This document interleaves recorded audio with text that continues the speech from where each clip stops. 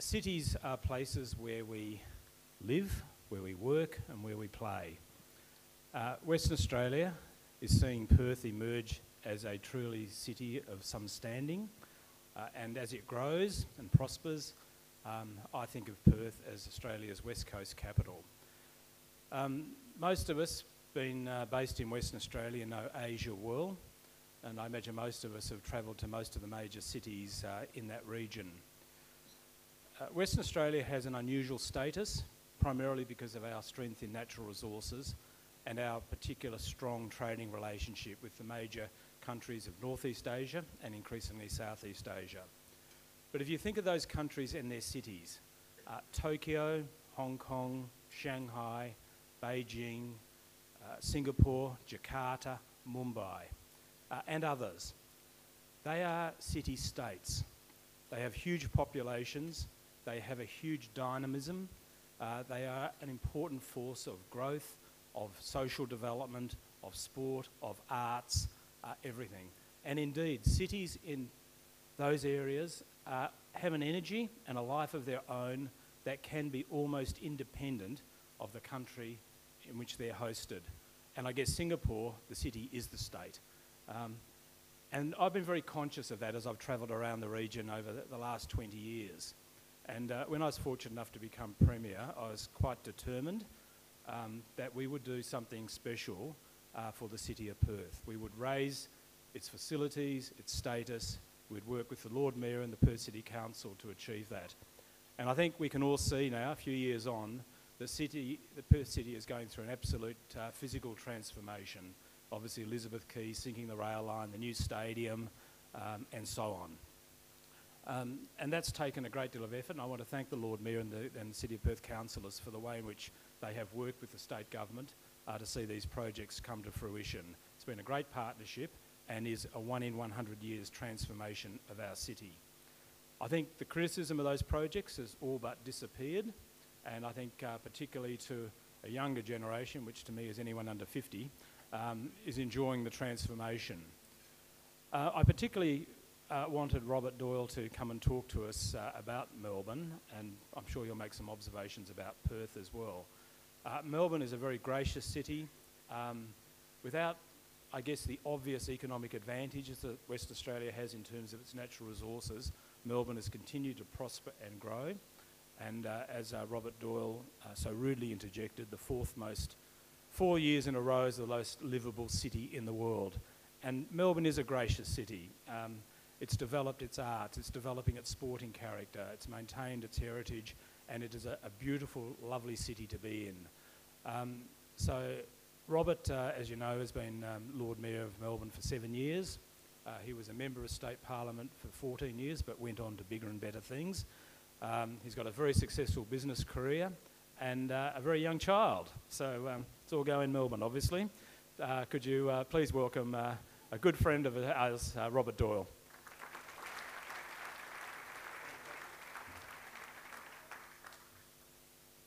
Did you notice how Colin emphasised how gracious the city was without necessarily extending that accolade to the Lord Mayor of Melbourne?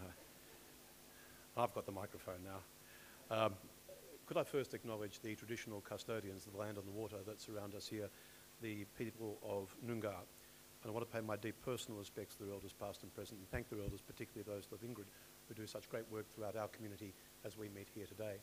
At the City of Melbourne, we like to acknowledge our First Peoples. We're a very young city. We're younger than you. Founded in 1835, and I think you're 1829. But I think we should be very proud, though we're young cities, that our First Peoples are the oldest continuous culture in the world, and we do like to celebrate that in the City of Melbourne. Could I acknowledge someone who is a very good friend of mine, the Honourable Colin Barnett, Premier of Western Australia, and a politician I admire very much, so I was delighted when he offered me the chance to come and speak to you. My friend Lisa Scaffidi, the Right Honourable, the Lord Mayor of Perth, John Langeland, the Chairman of the Committee for Perth, Marion Fulker, the CEO, William Hames, who is joining us later, members of Parliament who are here, particularly my old colleague Peter Katsambanis, and fellow mayors. I'm delighted that you are here as well, and I'll be very pleased afterwards if you make yourself known to me. It's always good to meet a fellow traveller. You've made me a bit craven. I was going to come in and blow Melbourne's trumpet and do all those sorts of things. This is a very large and, it's a long way to the door through a very big crowd here. So I'm going to shamelessly praise Perth well, during the course of this, but they'll be ad lib. No, they won't be ad lib remarks at all. Let me tell you about what I think about in Melbourne, and I'm certainly not here to give you some lesson in what makes a great city. That is not my purpose in being here, because I think all of us as city leaders share interests.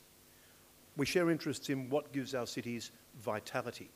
And Colin talked about some of that in the infrastructure provision, and I saw that remarkable installation of the diver and the young girl that you had here recently.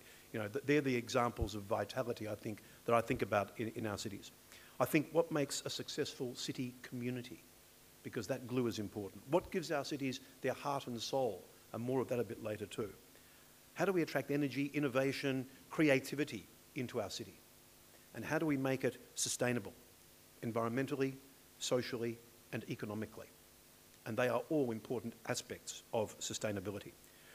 When I think about the life of my city, I think, why would people choose to live in Melbourne? Why would they choose to live in Melbourne? Why would they enjoy working in our city? Why would they visit our city?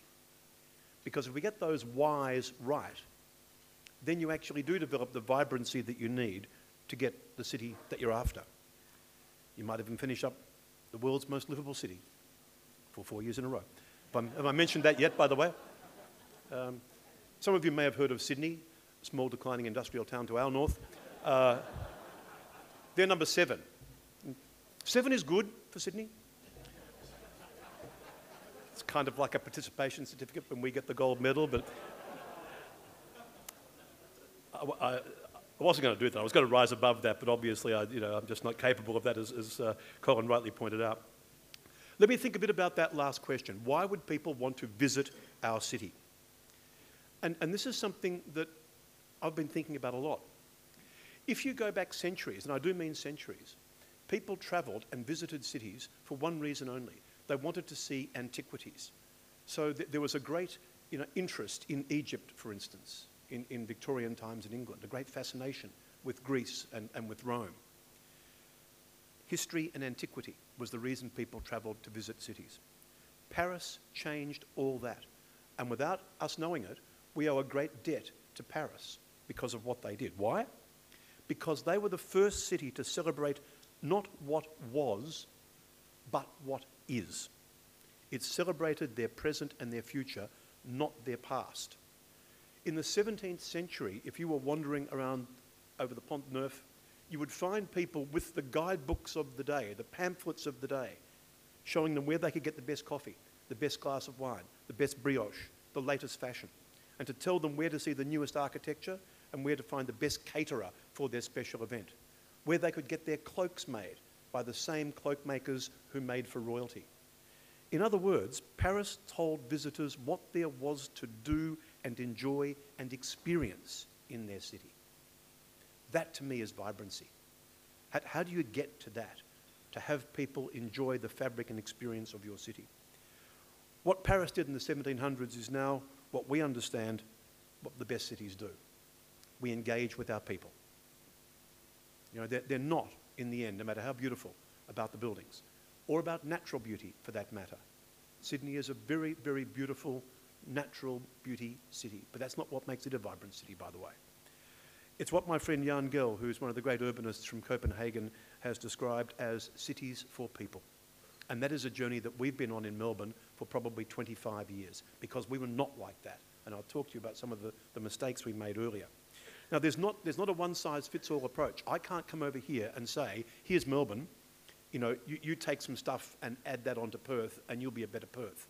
That's kind of not how it works. Each of our capital cities have projects afoot that add to their vibrancy. By the way, one little aside, which you might not have thought about, but which has struck me and I've shared with Lisa before. You know how they say that some owners kind of look like their dogs? I bet you if I lined up every Lord Mayor here on the platform, you'd be able to tell which city we all came from. I'm not saying that's a good or a bad thing, I'm just saying you would be able to tell which city we came from. And that's interesting, because a little more of that later. Each of our capital cities have had projects that have added to their vibrancy. Colin talked a little about the rejuvenated public and other spaces here in Perth. The same thing's going on in Adelaide, Canberra and Hobart. They're building a 200-kilometre bike network in Sydney. The water catchments they're doing in Brisbane are quite remarkable. They're building projects to encourage walking and less car use in Darwin. And that's something that I believe very passionately. I don't believe any great city of the world is trying to bring more cars into the centre. So we've got to work out what that means for the way we live and work as well. But for pure genius, guess which city has the best of all of those projects? It might be a little parochial, but I think it was Melbourne. It was called Postcode 3000. Now, let me go back to where we were. This was the start of our journey. In the late 1970s, early 1980s, and I can't remember the exact year, Norman Day, one of the principal architects in Melbourne, in the Age newspaper, said that Melbourne was a donut city with a dead, useless heart.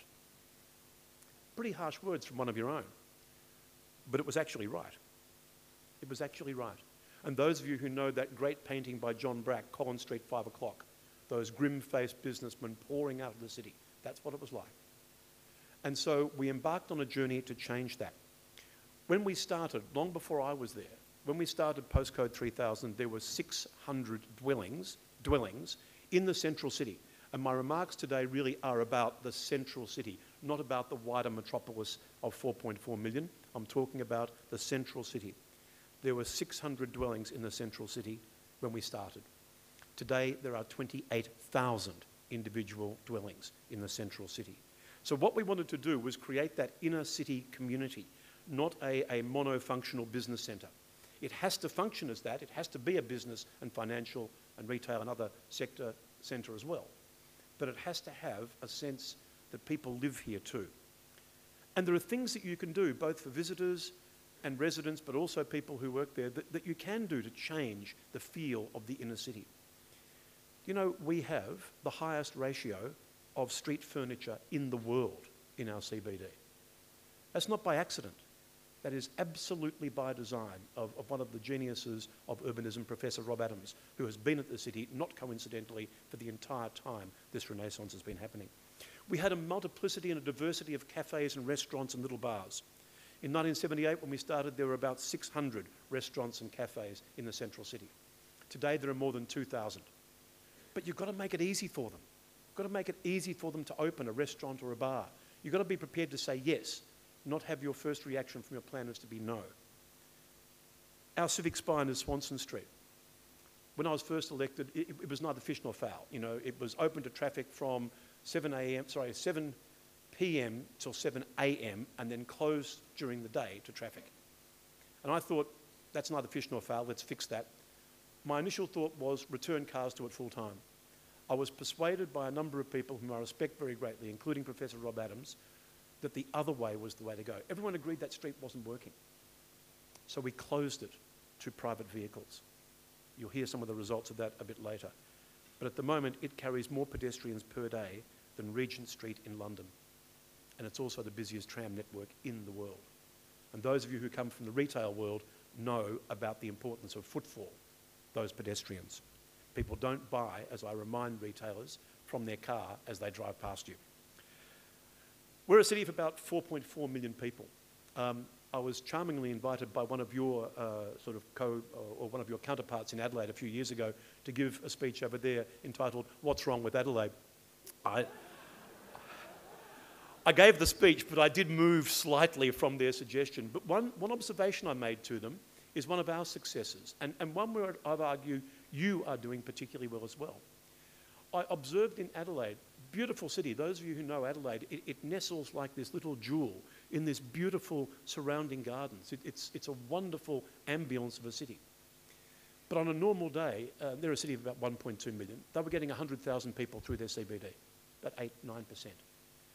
In Melbourne, a city of 4.3 million people, on a busy day, we get 1 million people through the centre of the city.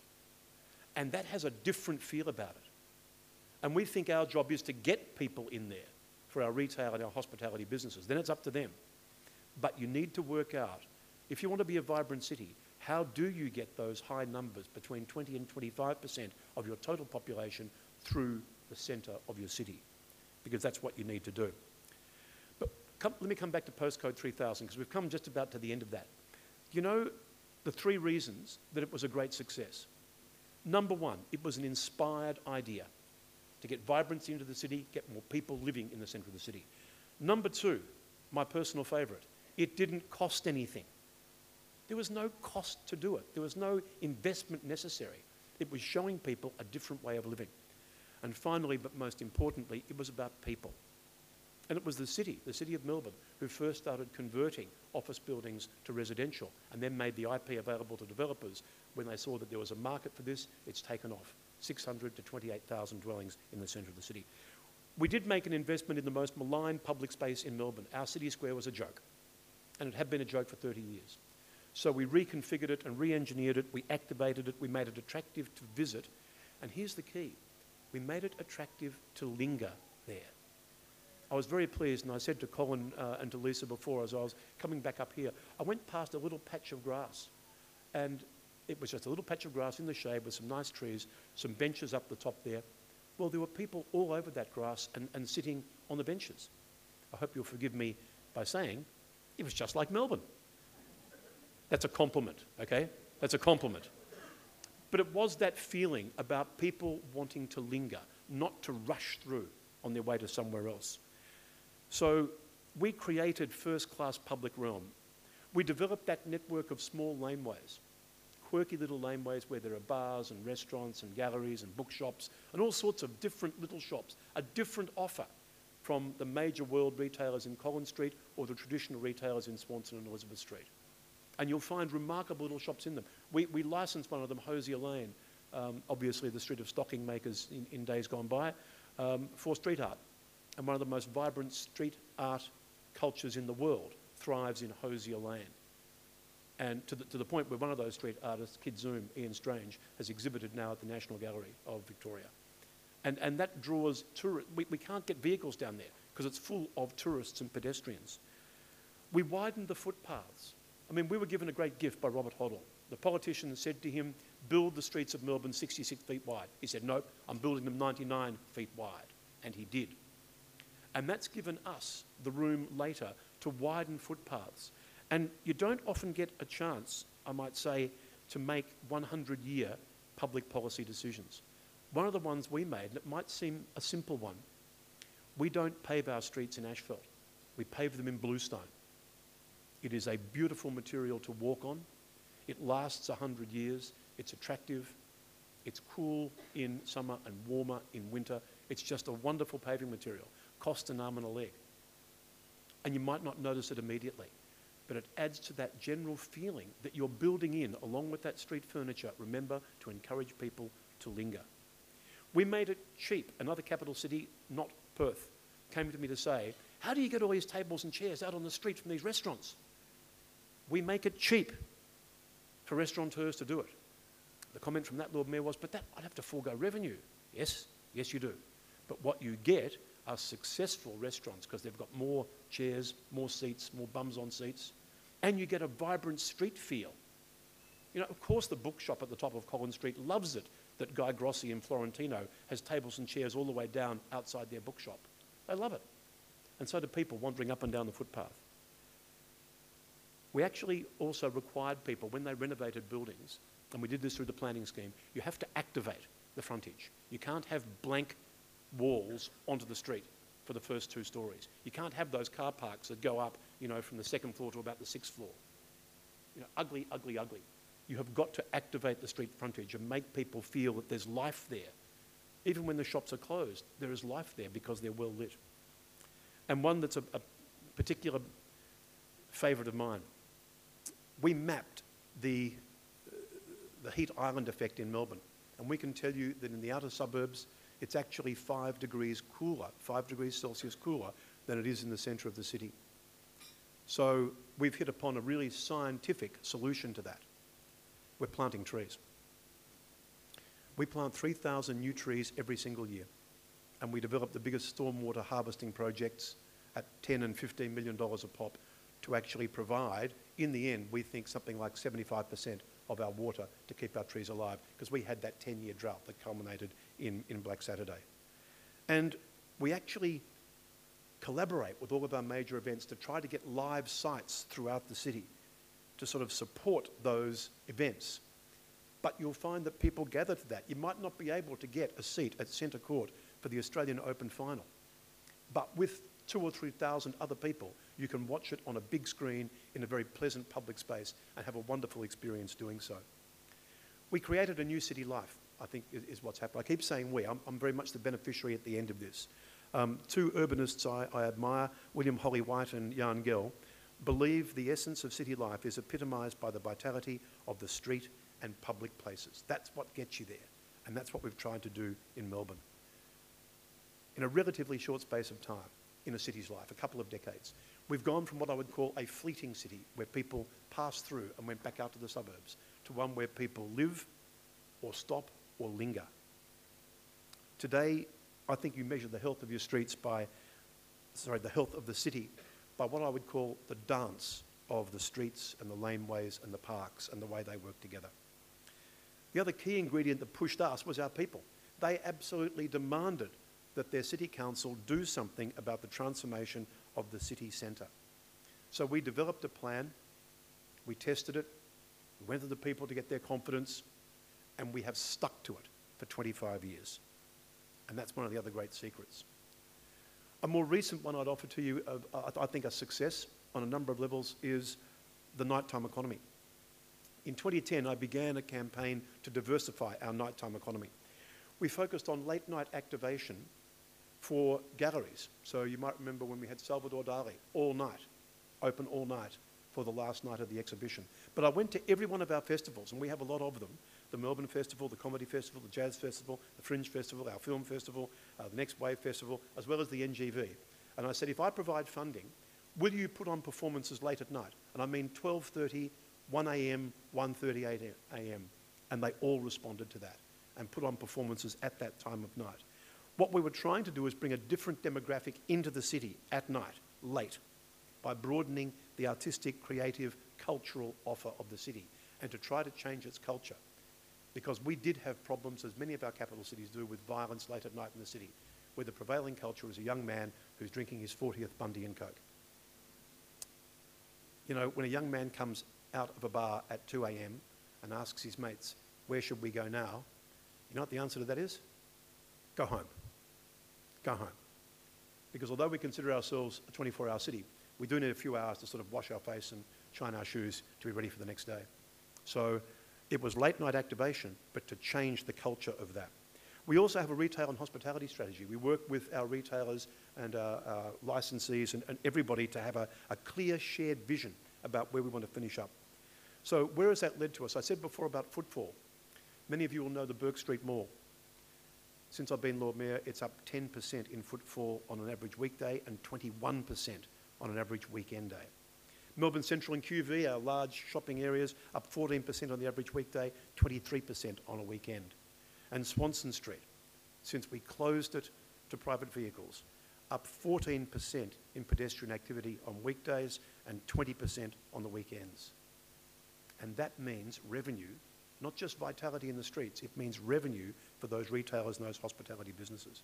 Because, by the way, we know once you arrive in our city, in the CBD, 86% of journeys are made on foot. The knowledge economy, which our cities are transforming to, requires face-to-face meetings, because the nuances and the sophistication that you need to communicate with people in that economy requires face-to-face communication. It's not stuff you can do by email or electronically. And so walking, it becomes very important. We also focus on safety, and we have CCTV cameras, a network of them throughout the city that can recognise a face from half a kilometre away. They swivel 360 degrees. I have operators 24 hours a day, 7 days a week. Helps us with major events, but they're eyes on the city at all times. If you're wearing a bright red tie and you do the wrong thing, I can drop out the whole background and follow that bright red tie as it goes through the city and direct stream to police so we can intercept you at a later time. You've got to have a safe city, and we work in very close cooperation with Victoria Police. Not just about the hard end, though. Here's something you might not have thought. If you come to the town hall in Melbourne, right outside the front entrance is a flower cellar, very brightly lit. And part of his street trading licence means he has to trade until 2 a.m. in the morning. Now, that fulfills partly a useful social function for recalcitrant husbands returning home late. And that's very important. However, the reason it's there and the reason we ask them to trade that late is because it changes the whole feel of the street. It's well lit, it's flowers, it's activity. And so right from the hard end, the policing and the CCTV, all the way down to the softer environmental design stuff, we think about how do we make our city feel safe for people, because that's important. That nighttime economy has been one of our great successes. It's seen jobs grow by 8% over the last 5 years. Our food-led businesses have outperformed every other capital city. And here's the bizarre thing, as all of that happened. Alcohol sales have dropped by 11% at night. And by the way, it's a safer city as well. So changing all of those elements and thinking about how they all work together became very important for the nature of the city. I won't go into too many stats, but I'll tell you in the last year alone, we've had a 17% drop in crime in the centre of the city as well, particularly crimes against the person, but across the full spectrum of crimes. So, in conclusion, the lesson we took from Jan Gehl and Rob Adams at the City of Melbourne from Copenhagen was to plan our city for people. Life, space, buildings, in that order. Remember, it's us who shape cities through the decisions we make. But then, here's the interesting symbiosis. Cities then shape us. And they do have characters and cultures. We think that Melbourne is blessed today with a central core city that brings together commerce and education and health and sport and cultural and residential areas, all of which can be accessed on foot, by bike, by public transport, or in cars. So we've really thought about how they've all gone together. I'd hope you would find if you came to our city, it was brimming with that sort of vibrancies. And that's what the Committee for Perth asked me to focus on. And that's the final message I want to leave you. There's no doubt that vibrant cities, whatever that means, are great cities. And I've learned from these great urbanists, particularly Professor Rob Adams, about the answer to that burning question. What makes a great, vibrant city? Now, we need to invest in the public realm, work with key industry sectors like retail and hospitality and creative and cultural and sporting sectors. But there is a simple and short answer, and that's what I would leave you with about vibrancy. Do you know what the answer is? Make great streets. Great streets make great cities. Thank you.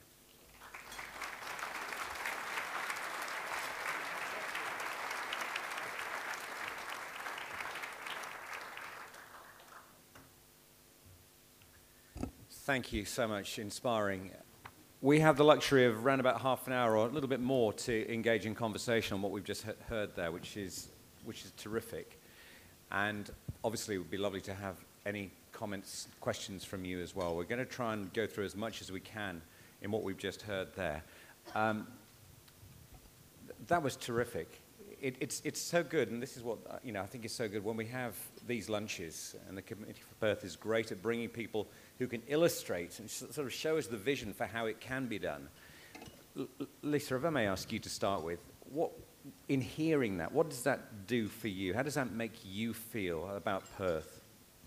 Hi everybody. Look, I feel incredibly proud about Perth. In listening to Robert's fantastic presentation, a lot of the commentary that I was hearing him speak about is where we're at in Perth. And I loved the fact that he started off by speaking about, respecting the individuality of the cities. It isn't a copy and paste scenario. We do need to focus on our unique differences and champion those. But we are on the same page in so many ways, and I get the benefit of spending quite a bit of time with Robert at our capital city Lord Mayoral get-togethers, and so I hear him speak often, and he speaks incredibly knowledgeably and talks about, cities for people. City of Perth used to have that as its strapline for many years. Spoke about the sense back then of our forefathers of going wider with the executive decision on the streets. I just wished we had had that here. And talking about the importance of street furniture, nighttime economy, attracting the right mix of business residents and the focus on our public places and spaces. So I feel very heartened that we are actually tracking very well, and Melbourne is the #1 city. but when you look at the minute differences in the percentages, and they are 0.0%, to be in the top 10, which most of the Australian capital cities indeed are, we should be very proud. We can't see the finished product yet. I mean, if the curtains were open now, we'd see all the works going on at the moment. I guess it's difficult for everyone else to visualise how this city is going to turn out. You probably have observed the plans, you know what is coming. Where are we? How far away from that most livable city are we? The City of Perth realised that in 2007, our Strategic Vision 2029, which, Robert, you asked me when we were founded, it was 1829, and the fact we named our Strategic Vision 2029 was harking towards the 200th birthday of our city.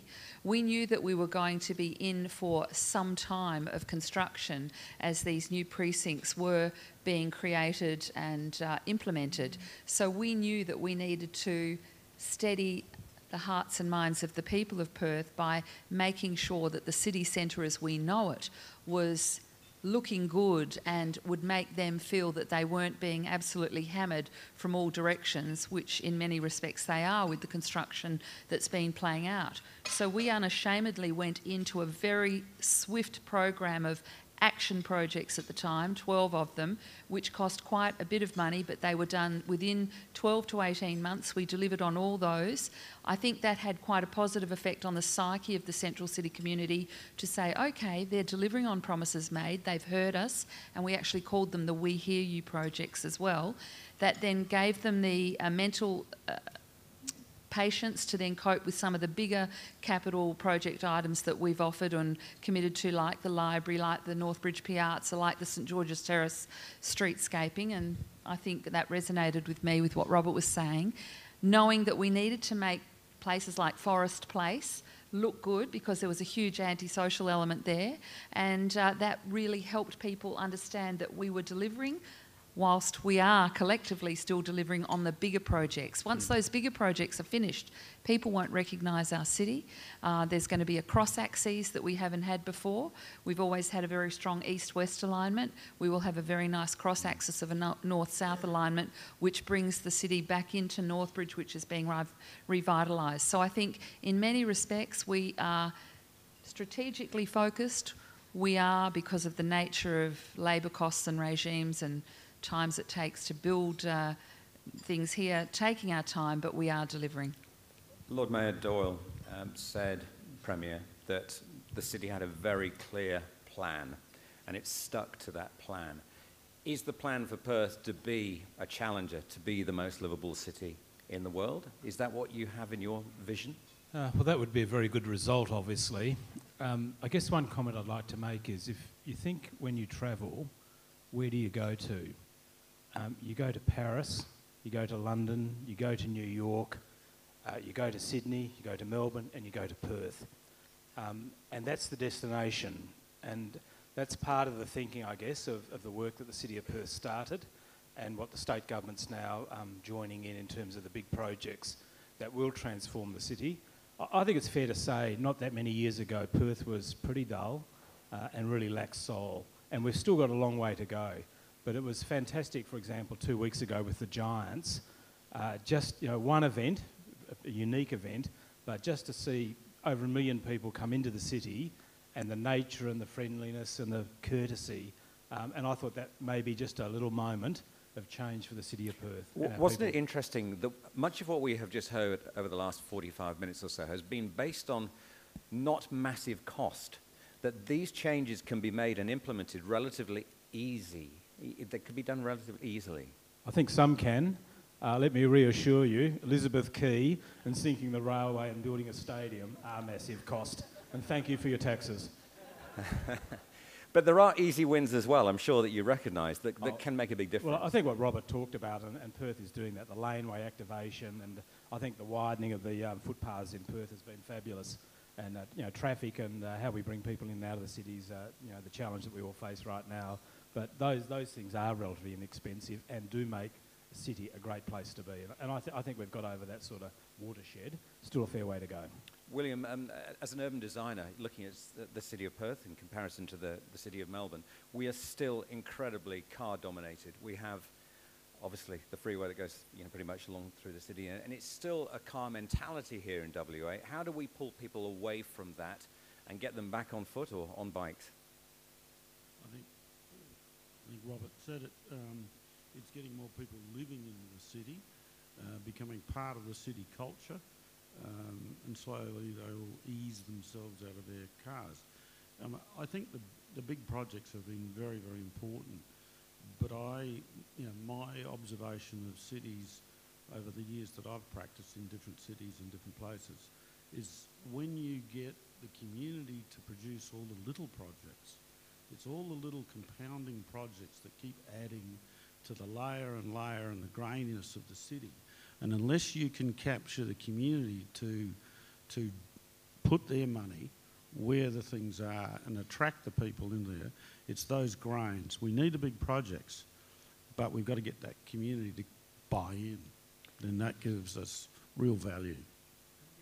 Please do. Yep, it should be turned on. Yeah, free. We like cheap ideas. I don't know if you do this in Perth, and if you do, I beg your pardon. One of the things that does the sort of thing you're just talking about, after the Commonwealth Games, we had lots and lots of people who'd volunteered to guide people who were looking for something to do, who were really keen to contribute. So we have kept and then continued to recruit. We now have nearly 600 volunteers. I think you have a similar program, and we put them in red T-shirts and give them some training, and they go out in 3s and 4s, and they stand on the corners of our streets, and they interact with people and visitors and all sorts of people. And it's a very, very low-cost intervention, but it makes a huge difference in the feel and the respect and the courtesy of the city. And those sorts of things I think are very important. That when I talked before about the heart and soul, I wasn't being loosely wrapped. It's very important in a city that mutual courtesy and respect is also a part of the way a city conducts itself. Lisa, are we making it too hard to implement a lot of what Robert was talking about? The people say, oh, it's so difficult setting up a bar, for example, getting all this in place, then having seats outside. There is just too much red tape. Or are we addressing that now and making it easier? That conversation's been had for quite a few years now. I remember when we had Charles Landry and others coming through that said there was too much red tape and the no, no, no mentality. The City of Perth very much listened to that. I think that we have very refined processes. We encourage the alfresco dining, and I think, again, that was a point that concurs and resonates with us at the City. I think there's another sort of element here that I just wanted to pick up on what Bill said and where Robert was going with the volunteers, and that's the fact that you opened your speech with a word that resonated with a few of us, the word gracious, and it comes back to people. You can have all the best infrastructure on the planet. You can have the brightest lights, the best whatever, but unless you've got the right attitude with the people, you have nothing. And I think in Perth, we've been a very busy place. Okay, the heat has come off the upper economic cycle that we've had. I don't like the B words, the bust and the boom words, but we know that we're in a more sort of interesting, perhaps a slightly quieter time now, and I think that's good because I think people can take a little bit more time to enjoy their movements around the city, and I think it is that attitude. I often bang on a bit about customer service and that sort of thing because I think your soft offerings, your cultural offerings have to match your hardcore infrastructure. You talk about service, and I want people to always get the best coffees. We like the coffees in Melbourne, Robert. They are good coffees. I don't want anyone to go to a barista here and get a lousy coffee. You're paying good prices for it. Don't accept mediocrity is what I say. So we need to get a culture of service that matches the elegance that our city is now portraying. And so that comes back to the people, our attitude and our mindset. And with the lovely comment that the Premier made about the Giants, yes, I was so heartened. I know all of the councillors were as to how that event was embraced by the people. And I feel it's a little bit like the book, The Tipping Point. We've slowly educated people, if they accept these changes, that they're actually really nice for us. We can enjoy them and we can have great things by accepting more culture and arts into our life. And it's kind of a tipping point. People are now actually game to go with the flow of what people like Colin and I might be espousing because they're getting trust in what's being offered. Do you sense that there's a room full of people here who are obviously excited as well about Perth, that it's almost like we're waiting for permission to go and create a sort of postcard 6,000, you know, that sort of We thing. had a postcard 6,000. I think that was, I've seen that before somewhere. Cheryl Edwards actually came out with postcode 6,000 when she was in the planning portfolio some time ago. And let's also remind ourselves that the Liveability Index is focused on the greater city, as is the Committee for Perth. And so a lot of this is focused today on the central city, and they're inextricably connected, and we need to always focus on that. I mean, that's correct. I mean, the whole metropolitan area is Perth, and we get judged in this competition as the whole metropolitan area. I mean, the one thing that I've observed, and I think we're getting better at it, we have been, and we probably still are, a boom town, you know, and San Francisco was, and, you know, like they're the West Coast capital of the United States, we're the West Coast capital of Australia. We probably still have a bit of that boomtown thing. The problem with that is what I witness is the social divide gets a little bit broader. And I think everyone in this room has experienced that, where some people you knew were the winners and some people were the losers in the last boom. I am always concerned when that social divide gets too broad. And, you know, I have a friend in Brazil who's quite famous. He says, you know, when the poor when the social divide gets very bad, the poor die of hunger, but the rich die of fear. And I don't think we're at that level, but when the divide is broad and people don't have, it gets petty crime and things like that, that affects the amenity. And I think if we can learn so that we don't get the winners and the losers, but we actually keep it a bit closer, we'll end up with a lot better city. Robert, maybe I can ask you about that. You know, how you make it more inclusive so there isn't the them and us. What would your take on that, especially given that Perth has quite a lot of that, given the fact that it's had 10 years of pretty high growth? It's one of my greatest fears. I mean, the thing I think about more than anything else is planning for Melbourne's growth. I mean, I don't know when it's going to be, but the ABS says that sometime in the next 15 to 20 years, we overtake Sydney as Australia's largest city. So in that, how are we going to make sure that people aren't left behind? I wouldn't want you to think that Melbourne is some sort of exemplar in all things, by the way, even though, speaking coffee, anywhere in our city, you are within 50 metres of a coffee machine and a barista who is waiting for you. But you know, let me give you a couple of examples that I think are really dumb growth about our city, which perpetuate that divide. There's a new suburb called Point Cook in Melbourne. You may know it. It's on the way to Geelong. It's an old Air Force base. Very, very expensive houses there. You know, in the order of sort of, not your prices, of course, but in the order of $700,000, $750,000. And in a recent report by the Grattan Institute, they made the point that there are more induced births in Point Cook than any other postcode. Why is that? It's because if you get in your car, it takes you an hour to get on the freeway, and then it might take you an hour on the freeway to get to the hospital. So women and their doctors are making choices around inducing births because of planning. Now, that to me is stratifying people in a different way than you meant economically, that I think is just shameful. But if there's one thing I worry about, it is that we've got two speeds happening in Melbourne. You know, manufacturing of motor cars will cease in Melbourne. That's 28,400 jobs. A third of those people will work somewhere else straight away. A third will struggle but find some different work. A third of them will never work again. Now, at the same time, as we're losing all of those jobs, we created 80,000 jobs in the centre of the city. And we do a census of land use and employment, so we know exactly who they are and what they're doing. They're in the knowledge economies. They are the people who are buying the 4,000 apartments we build in the central city every year. But what does that stat tell you about the way the economy is going? And I think it's one of the great problems we have to address, and cities can't do that, state governments can't do it. We need to do it in a new federation, somehow looking at how we deal with that particular problem. One of the things that came out of your talk was, to me, I wrote down the words more give. You want to give, and sometimes it almost seems counterintuitive, perhaps, to do that giving, but in return, you get a massive benefit. Is that something that we could learn from in Perth? Well, I'm going to make a confession here. I wasn't going to tell you this, but I've told Colin, and he will tell at some point, I know. A couple of years ago, the Melbourne Festival brought me an idea called The Diver and the Little Girl. And I said, with all of my knowledge, that'll never work. I'm not funding that. Well, how did that go for you in Perth? So that wasn't a great call.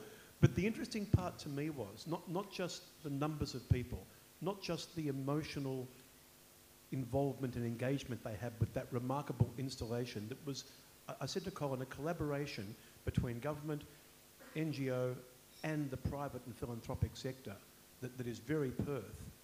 But for me, the key to it was this. You made it free. You made it free. So in a time when families are struggling and they do look at their utility bill and their mobile phone bill and they worry about their car payment and their house payment, to be able to take the family to a remarkable event like that at very low cost and feel a sense of enormous civic pride and great family pride, I think is a wonderful thing.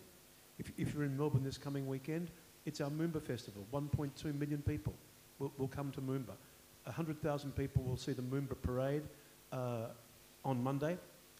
Very wise choice. I chose as my king of Moomba Shane Warne and my queen of Moomba Pallavi Sharda, who is a very beautiful 26-year-old Bollywood dancer.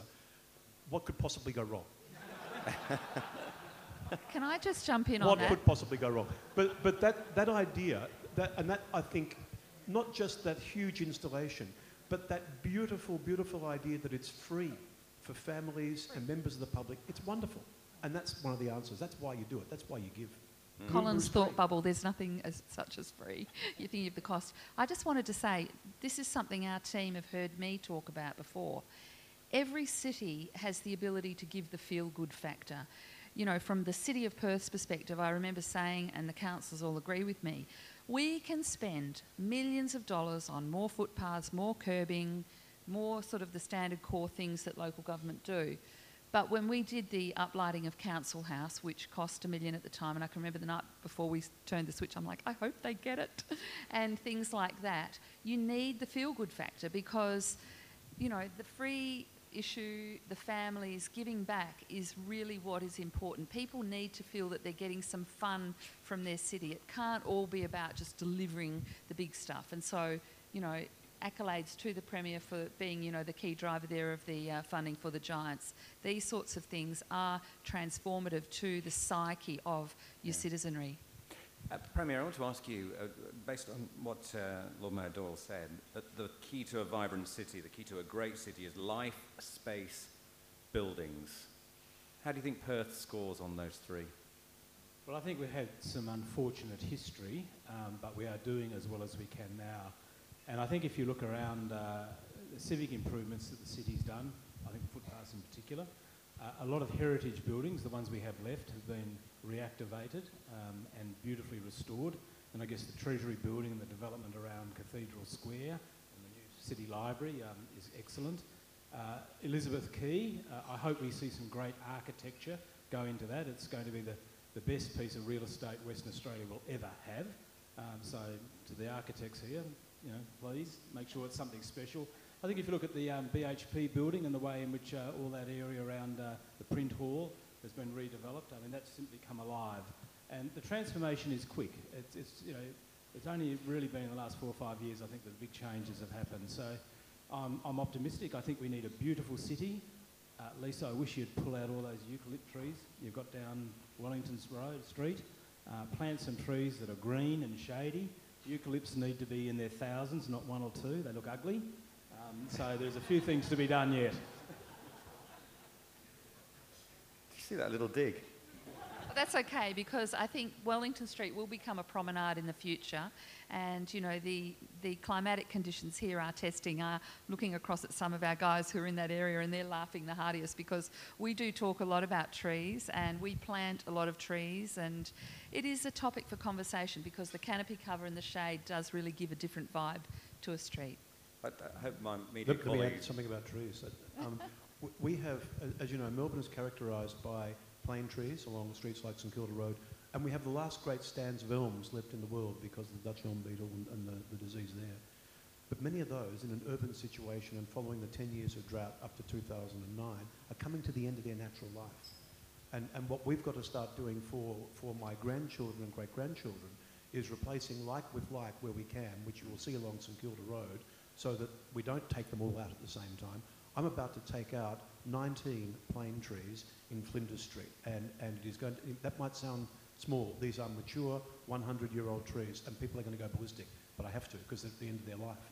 And so if we don't plan for that, if we don't think about that cover, and we really want to plant 30,000 trees, the difference it will make to the ambience of the city and the pleasantness of the city and helping people to linger cannot be overestimated. What's the cost of that, just so you can account it's for around $6 million a year. Okay. But there are also 3 very big projects that were stormwater harvesting projects. I've got one tank that's 5 million litres, and they were about $14 or $15 million each to complete. One in Royal Park, one in Fitzroy Gardens, one in Birrarung Ma. But they have to go with that because we very nearly lost our trees after that drought.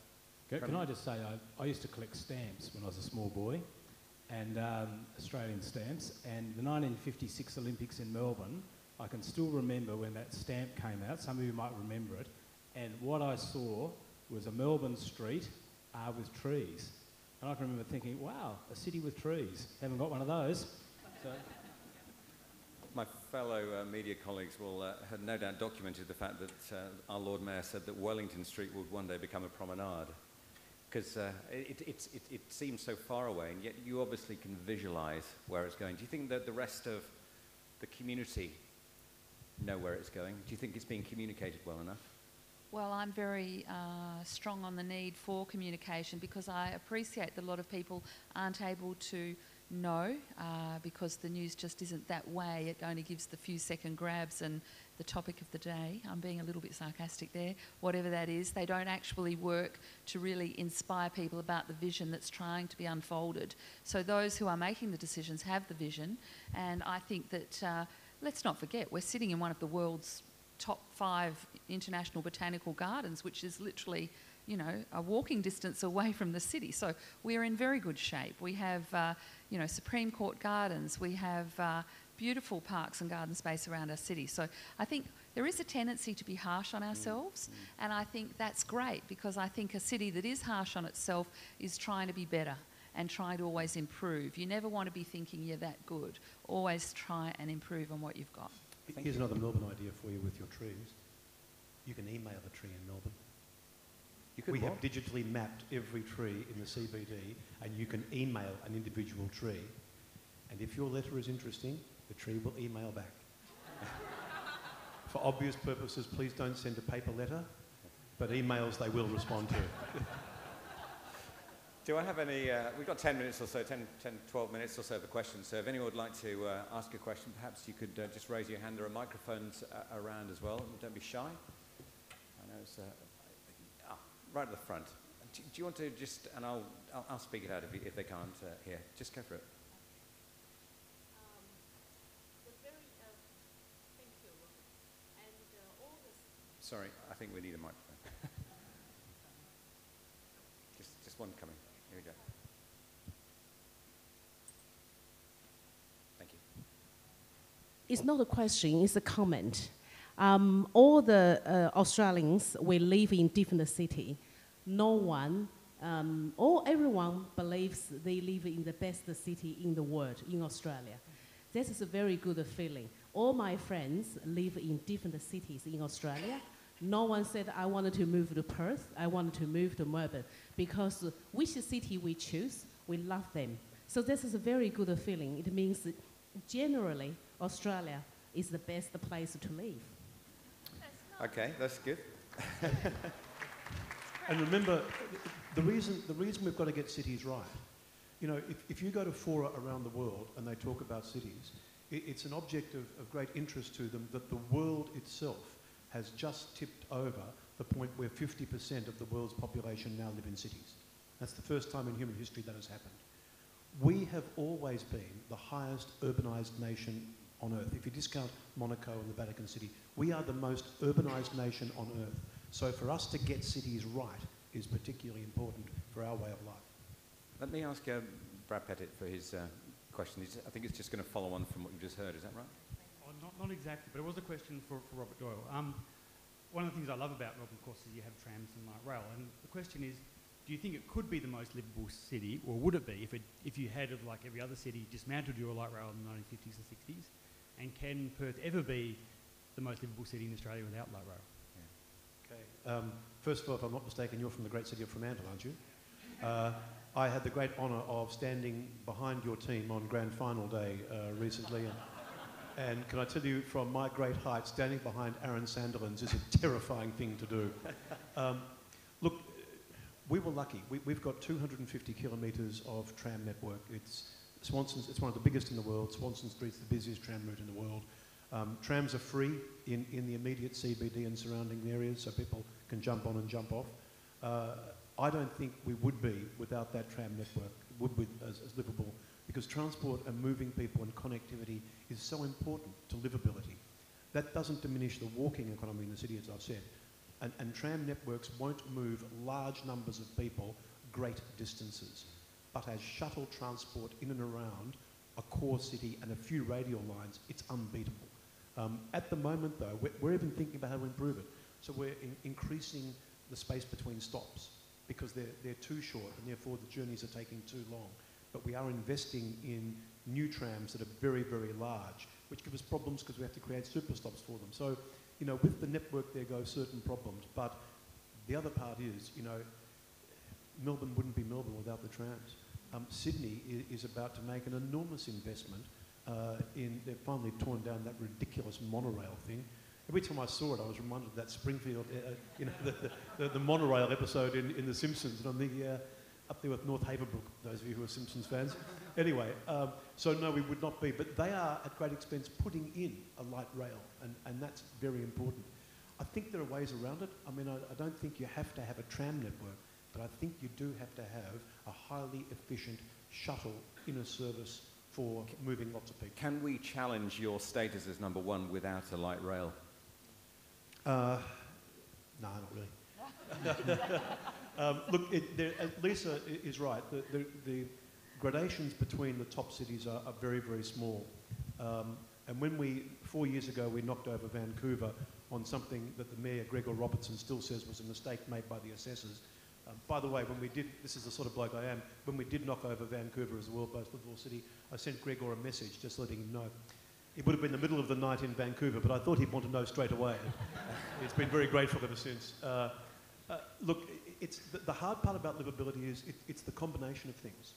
You know, it's not any one thing, but if you're missing one of those important elements, and the thing that gives Australia a flying start is our health system. You know, free access on the basis of need.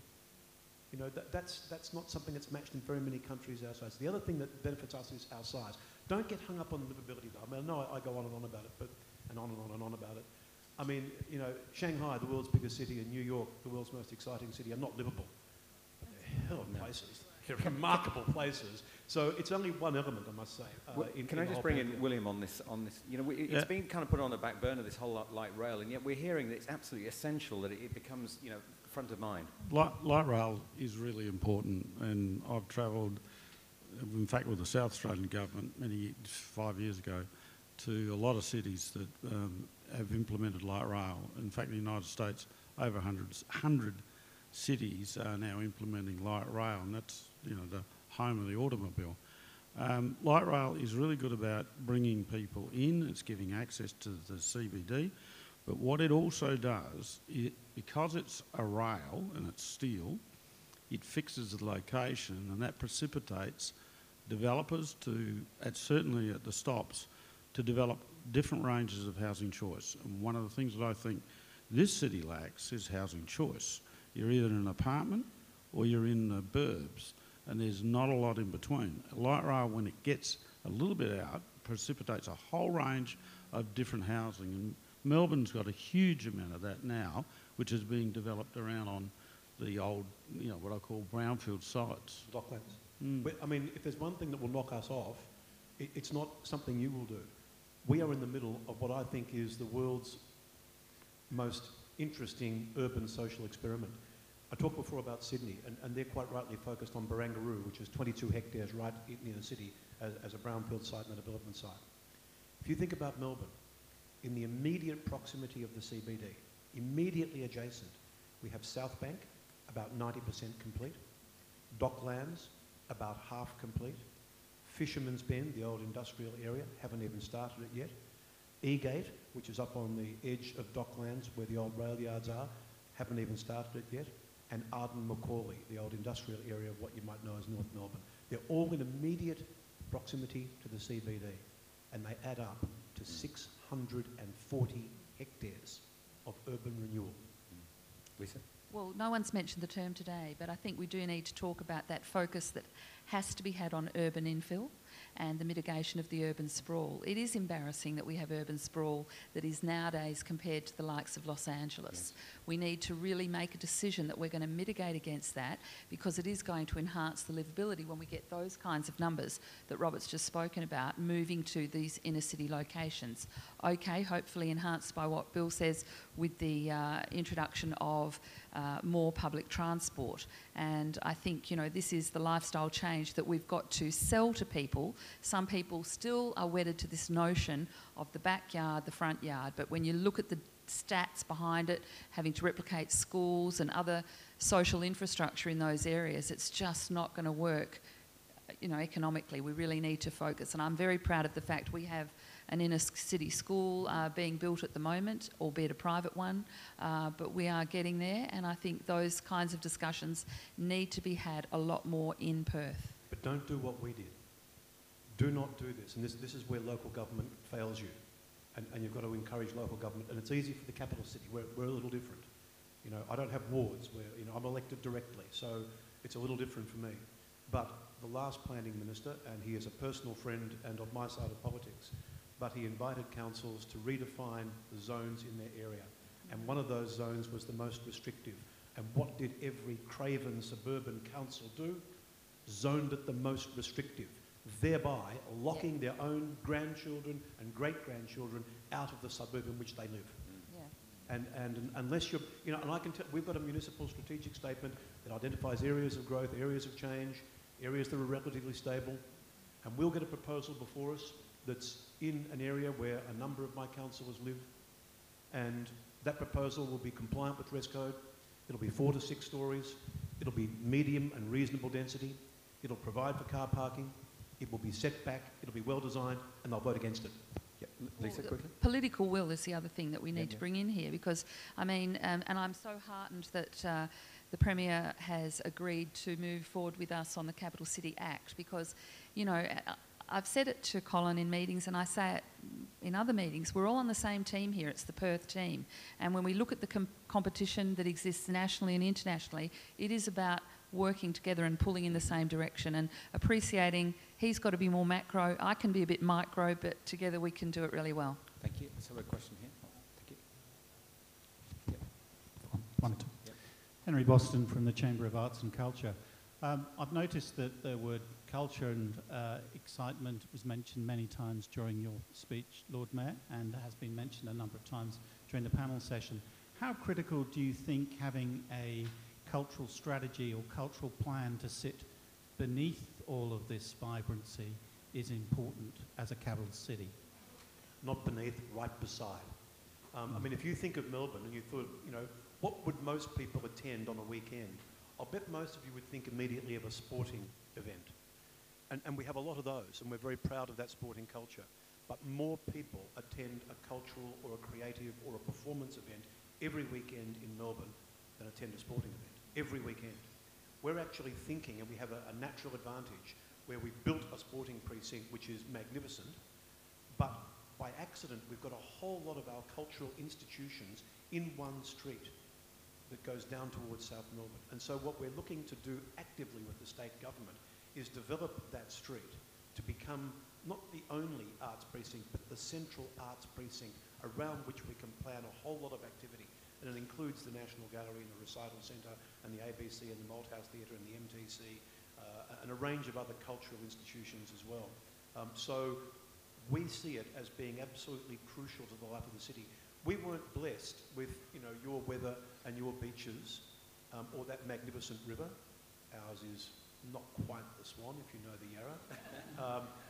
You know, we weren't blessed with that beautiful harbour. You can't take a photo of the bridge and the Opera House and get a snapshot of Sydney like you can like that.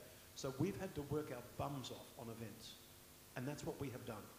You know, if I go back two weekends, I had on in the city White Night, which is 450,000 people overnight, all night. We had Chinese New Year the next day, 120,000 people. 88,000 people went to see India and South Africa at the MCG. I had the Eagles playing at Rod Laver Arena and Guy Sebastian down the other end. We had Soundwave, which was a young person's music festival that had 60,000 people out at the showgrounds. And we had Black Caviar, Lightning Stakes Day at Flemington, which attracted about 50,000. So we think about 900,000 people attended an event in the city over that weekend. And March gets busier for us. We're running really short of time. Just a quick one. Do you think Perth, you know, you're an outsider, you're coming here, you see the city for what it is. Do you think we make the most of our beautiful natural resources? Are we missing a trick? Could we put more life around it? How many people in the room? It's a good way to make 400 enemies at once, isn't it? I think from an outsider, and I've got to be careful because my very best friend lives in the city, and we've been friends since 1966, so I don't want to lose him. Look, I think many of us, except for Sydney, made one mistake. As we grew, we didn't embrace our waterway. We certainly didn't embrace Docklands, and we did not embrace the Yarra River. And we are working very hard to do that now, with some notable successes.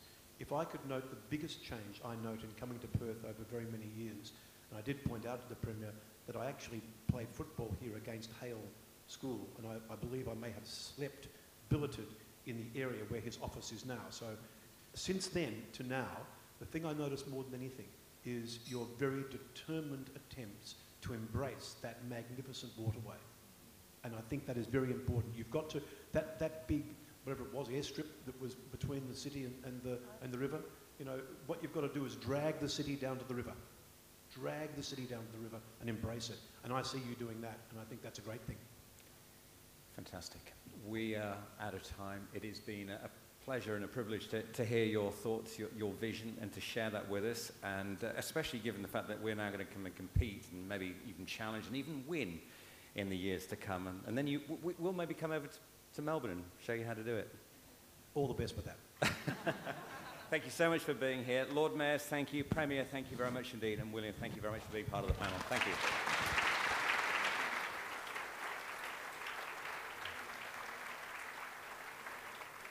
Thank you. Just before... No, it's all right.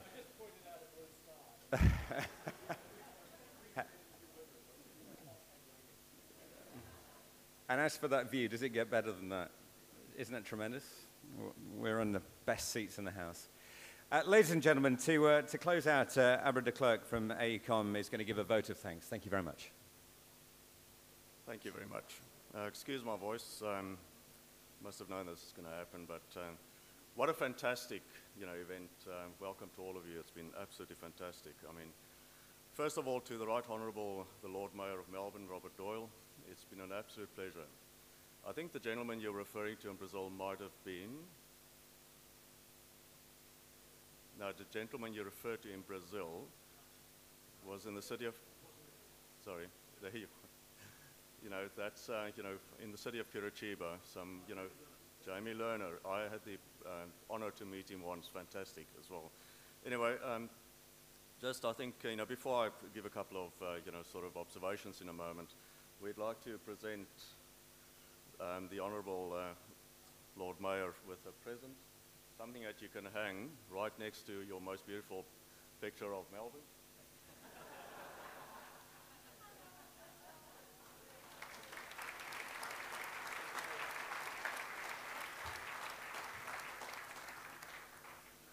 And then to the panelists, the Honourable Colin Barnett, MLA, Premier of Western Australia. Thank you very much for being here. It's always a pleasure. The Lord Mayor of Perth, Lisa Scaffidi. I've got a couple of tips, some notes that I've made, which we can discuss about how we get to number one in a moment, but, very important. And then to Bill Hames. Bill has been influential in a number of areas. He continues to do that. He plays an active role, with the Committee of Perth as well. And, we are very honoured, Bill, to always have your input, very good from that point of view. We'd like to present them with some pictures as well.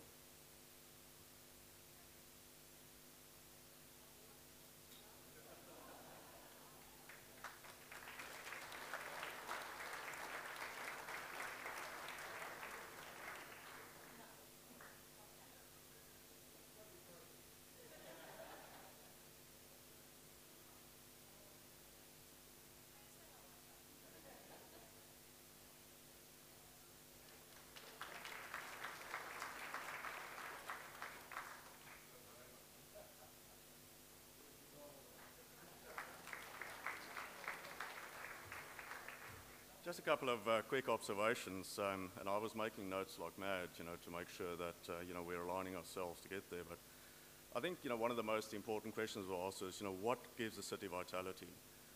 Talking about 1 million people through Melbourne in CBD on any given day, very important. I think the one stat that will stick with me is 600 dwellings to 28,000. Because you carried on, talking about, cities for people.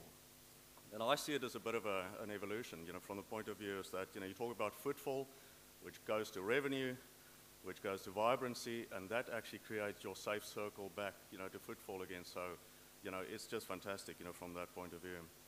Now, I think the most important, if you don't remember anything I just said today, you've got to remember the tip that the Mayor gave us as to how we're going to beat Melbourne.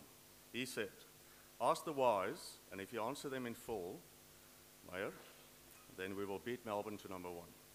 So, we'll definitely be doing that. As ACOM, we're actually running a number of programs at the moment and looking at vibrant cities and that type of thing. And I think it's only because we can all contribute to that. And maybe we're just left with cities, shape us. And certainly I can, agree with that. Just in closing, thanking you again all for coming. I wish you a safe trip back to where you're going to work or wherever. Thank you very much to the Committee for Perth, for hosting this. There's only one issue for me, is that every time we have one of these events, they seem to have stepped up from a previous one. So, it's quite a bar that you're setting.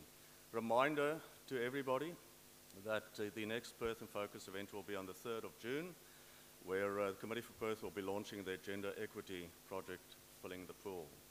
And then perhaps just, for Marion, I did make a note as well to say that Marion is in the market for a pair of stiletto cycling shoes. Thank you very much.